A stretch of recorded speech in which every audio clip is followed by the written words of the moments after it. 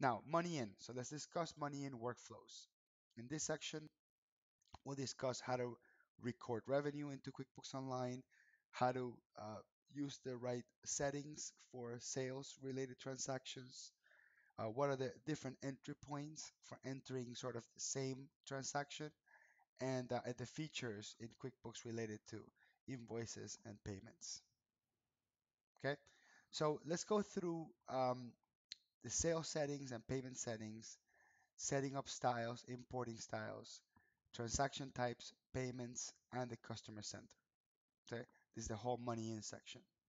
So first of all, when you click on the gear button and then you click on sales, you're gonna see all the settings related to sales. So you're gonna see things like automatically apply credits. That way, if you give a client a credit memo and you want that to automatically apply to the last open invoice, for example, or copy estimates to invoices, you actually have to turn that on. Okay, in QuickBooks Desktop, you create an invoice and you go from, sorry, you create an estimate, you go to an invoice that was just there. In QuickBooks Online, if you want to be able to go from estimates to invoices, you have to turn that feature on. Form styles. We don't have full 100% flexibility in terms of designing our forms or our invoices, but there are several options in terms of templates, colors, um, columns, description, header, footer, all that stuff we can customize a little bit through form style. So in QuickBooks Desktop, they used to call it templates. In QuickBooks Online, they call it form style. Estimates are non-posting transactions. They are used to create a precursor to an invoice. They are there to possibly obtain an approval from a customer to sell them something or to provide a particular service. Then once the client approves the estimate and we create the product, sorry, sell the product or create or perform the service, at that point we'll convert that into an invoice. Now, all of our transactions related to customers are going to be grouped and organized in the customer center. We access the customer center by clicking on the left navigation bar, clicking on customers, and then we're going to see all the transactions related to customers inside of the customer center, including the money bar. The money bar in the customer center, it's a quick shortcut to only show the transactions that are highlighted there. So if I click on the open transactions in the orange section of the money bar, it will take me just to those open invoices. Okay, you can also get similar information related to the customers by clicking on the transactions button on the left navigation bar and then clicking on sales. Now, the difference is when I go to customer center, everything is organized and grouped by customer. When I go to sales, all sales transactions are sort of dumped into a single screen. There's no customer grouping. I would have to use filters to create grouping or a particular filter to only see certain transactions type.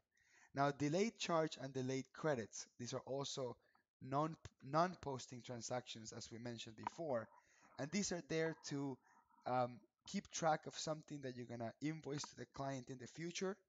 Maybe you want to do a delayed charge for an hour worth of work or something that you did in the middle of the month, but you don't want to invoice them yet, but you want to keep track of things that you need to invoice. That would be uh, a delayed charge. Or if you want to give a client a credit of some sort for some work performed during the month or some overage of something they prepaid or something like that, you can do a delayed credit and then later on you can post that delayed credit into a credit memo at the end of the month. So it's recommended if you are going to be keep tracking of different services you're providing during a particular time period, but you want to wait until the end of that time period to actually issue an invoice with all those activities, that's what a delayed charge or delayed credit would be. Now, an invoice is the actual document in which we create a sale and also have an accounts receivable or have money that's owed to us. So through an invoice, we create a sale and we tell QuickBooks our client owes us the money. You will still have to do one more step, which is actually receiving the payment against the invoice. Okay, the payment itself, um, you're not going to put any details in the payment in terms of what the client is paying for. A payment has to be tied to an invoice. The invoice contains the products and services that we sold to the client with descriptions, with dates, with amounts. The payment, just all it does is it closes the invoice and then it puts the money either in the bank or in deposited in undeposited funds, so you can group them together with multiple deposits. Then we have our credit memo. Our credit memo is how we lower the amount our clients owe us on open invoices. And then the refund would be for us to pay the client cash or check, or pay the client money because we're taking a return and we're not going to charge it against an open invoice or use it to credit an open invoice. We're actually going to pay the client out. So that's the difference. A credit memo affects my accounts receivable, a refund does not. And a sales receipt, it's an invoice and a payment combined into a single transaction. So, for example, in an invoice, I put all my customers' information, I pick and choose the items that I'm going to sell them, but I don't put any information about how the client paid. In a payment, I don't put any information about what the client bought from me. I'm just going to put information about how the client paid and what account they paid to. Fast forward to a sales receipt, it's a combination between the two. It's all the information about what I sold them plus how they paid into a single transaction. So think of a sales receipt as an invoice and a payment into one, and a sales receipt does not affect accounts receivable, where an invoice and a payment does. Um, in terms of credit memo versus refund, think of credit memo as the contra invoice or the counterpart of the invoice, and think of the refund receipt as the contra or the counterpart of the sales receipt. So this refund receipt is the counterpart of the sales receipt. Credit memo is the counterpart of invoice. Perfect. Okay. Now, you can enable online invoices through the settings, which basically means when you create an invoice, you email it to the client, and the client, instead of getting just a PDF email, they will get what's called an online invoice, and they're going to see the invoice in this portal in which they can add notes, they can message, and they can conversate with you back and forth. Maybe if they're disputing a line item in the invoice, or they're not 100% sure how you came up with the charges, or whatever excuses customers typically give to delay payment. They'll do all they can do the messaging there, and then you can respond to your client, and you have a single place in which you can attach information or chat with your client about a particular invoice.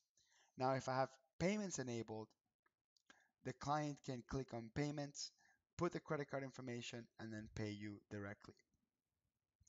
Now, how do we enable that? Well, payments, we have to go through the whole application process of being able to get paid with a credit card or with a bank transfer, something like that. But if you want to do online invoices, you have to click on the gear button, click on sales, and then in here you get to choose whether the client is going to do online invoices, plain text, PDF invoices, and so forth.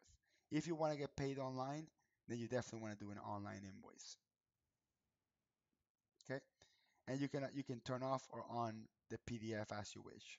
Okay, if so, you can still use online invoice plus a PDF. You can do both if you want to. Okay, then when you actually go invoice the client and you're going to send them an online invoice, if you have payments enabled, I can choose whether or not I want that client to pay me online. Because if I don't want, if I'm already, I have a very thin deal where I'm not making a lot of money already, and I don't want to pay the bank fees or something like that, then I would not give the client the choice of paying online. So you still have the choice once you enable payments, you have the choice to email them, do online invoicing, but not get paid online even if you wanted to. Now, when the customer gets the email, it looks like this. It says, hey, you owe so and so company $112. If you want to pay online, click on view invoice now. They're going to see the screen, no password required. They just have to click on that email. If payments is not enabled, right, that means that you have not set up your merchant account through QuickBooks Online. they're not going to see the Pay Now button, or they're going to see a blurry Pay Now button. Okay? The client from here can print the invoice, or they can save it, save the PDF somewhere in their computer if they want to. Okay? Once that payment is marked paid in QuickBooks, your customer will no longer see that amount. When they log back in, if it's completely paid, it will say paid and it will say zero. That way the customer doesn't accidentally pay you twice. Okay? Now to enable payments, you have to go into the settings menu, click on payments, and then you're going to click where it says learn more, and then you're going to go through the application process. This is a credit application process. Intuit is a financial institution as well, and they take a risk, like every bank, on processing a credit card payment. Okay, so you have to go to the application process. You click on learn more.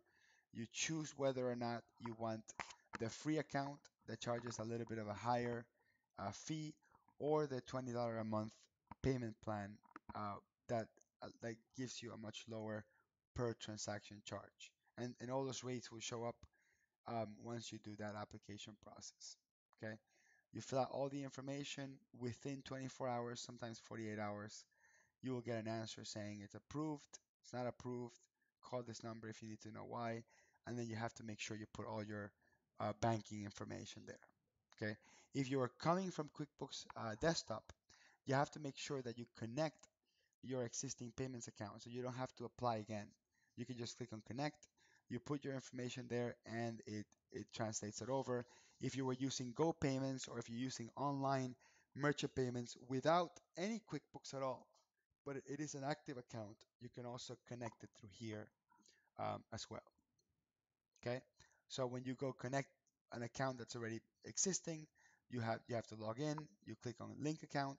It'll ask you for your username and password for QuickBooks Online, and then to verify that it's connected, it would actually not say, learn more or apply anymore. When you're in that setting, it will actually give you your merchant ID. It will give you other options like changing the bank account in which the money is going into, and so forth.